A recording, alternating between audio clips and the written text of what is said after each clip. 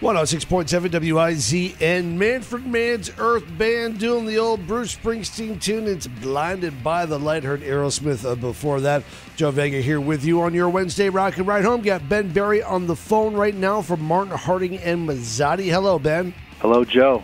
All right, so today's topic, this is a story coming out of California. Basically, a Delta airline plane was making an emergency landing, and as I guess is their procedure, is they dumped all their fuel, and it just happened to be on a schoolyard where a bunch of school teachers got doused with jet fuel, and now they're suing Delta Airlines. So I guess the question here is, do they have a case?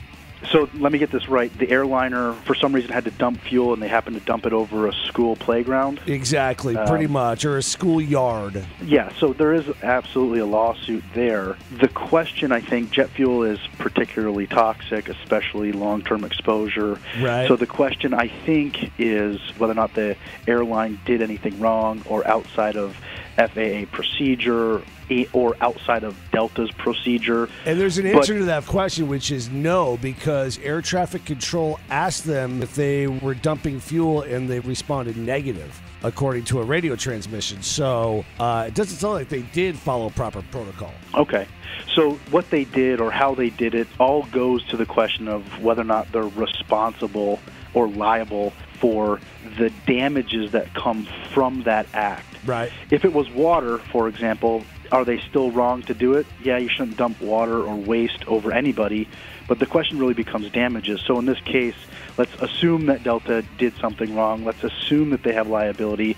I think the question really is, what kind of damage is caused to an individual who has jet fuel coming from the sky onto their persons? I assume that the lawsuit is probably going to allege some sort of emotional distress, perhaps some acute physical ailments, and how to sum those up into a monetary amount, I think, is a question that will ultimately have to be answered in a court of law. But I do think that there's at least a prima facie case for a good lawsuit, for something that can be brought to court, and there are questions that have to be answered.